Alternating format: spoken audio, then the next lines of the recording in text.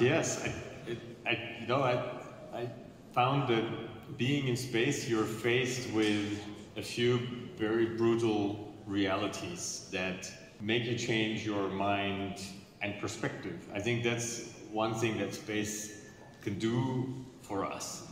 It's one thing to see your planet from the outside. That is already very, very, well, I don't know even how to describe it really. I mean, it's very touching.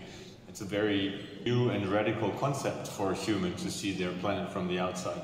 But also living in a spacecraft, and that's the much more direct feeling that you get, is you're surrounded by hostility of space.